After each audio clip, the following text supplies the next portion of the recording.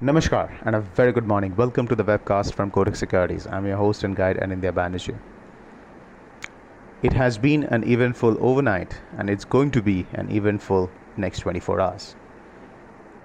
US stock markets closed marginally in the red. However, the US economic data was stellar. Private sector jobs grew close to 1 million, beating estimates.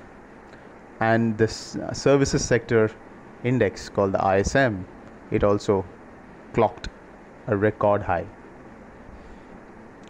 A combination of two suggests that the US economy is doing excellently well, and today the focus is going to be on the US jobs data, which is going to be out after our markets close in the evening.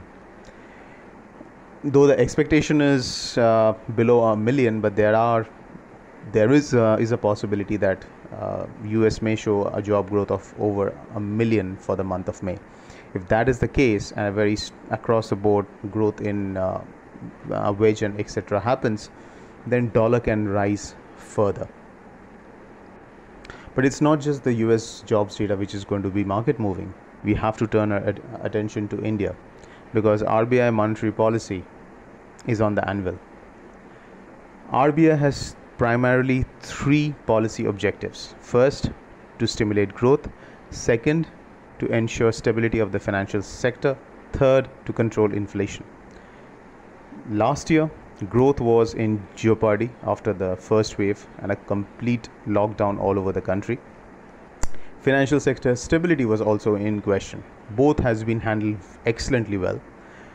Inflation was not a problem and still not a problem. Yes, it is ticking up and down, it's going up and down because of the commodity price rise and other transitory issues, but inflation is not a real problem at this point in time.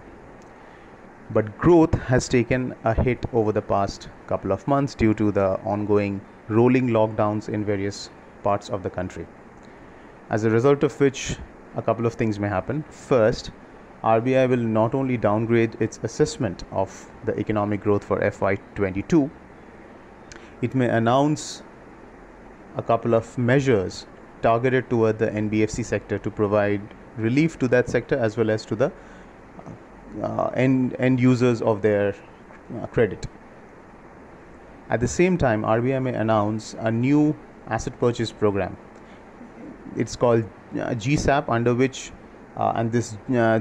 it will be the second version of that, GSAP 2.0.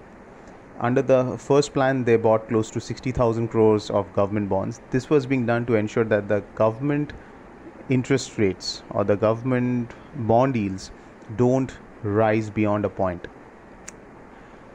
Because if the government bond yields begins to rise, it will exert an upward pressure on the interest rates across the country for private sector as well, which is harmful for the economy. So we are anticipating that RBI will announce a large scale over 1 lakh crore of GSAP 2.0 to support the bond market. Now, last time when they announced GSAP 1.0, we saw a very sharp depreciation in the rupee, because whenever the central bank announces a plan to buy bonds, it is generally seen as negative for the currency, and that how it played out. But that doesn't mean the same is going to play out again, because at that time it was unexpected and hence the impact was large. This time it is expected, so focus will be on the quantum of announcement.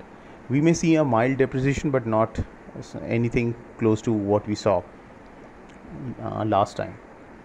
Having said that, what's different from last time to this time is there is a massive short positions, which we talked about even yesterday, on the out of money call options. So close to 3 lakh crores of 3 lakh contracts of call options have been written on the weekly and monthly CDs between strikes between 73.25 to 73.5. Now these sellers have not been tested yet, but in case dollar rupee begins to trade above 73.5, it can create a problem for the option sellers, and if they come into the market to cover their shorts, it can put an even bigger upward pressure on the dollar rupee. So therefore, technically 73.5 is just not a chart level. It is important from the options perspective. So immediate range on the dollar rupee is expected between 73.5 to 72.90, a very large and a broad range. But if 73.5 breaks, then and the dollar rupee begins to trade and sustain above that, then go long for even 74, 20, 30 levels. As of now, as long as the range is intact, you can sell near the top side of the range with a stop above, because as I said, that's an important resistance and one should not be short if a breakout happens. And cover those shorts near 73 and 72.90, because that zone is a major support area. And even looking at the options which have been written, the out of money puts, 73 put has a quite a large open interest, so this area is going to act as a support. On the international currencies, Euro INR and Pound INR will continue to trade in a range bound manner. Euro may traverse within a range of 88.5 to 88.95. Pound INR may operate within a range of 102.95 to 103.45. And yen, we continue to be bearish. So in JPY INR, we expect the pair to continue to slide down, but at a slower pace. So it may operate within a range of 66.2 to 66.60.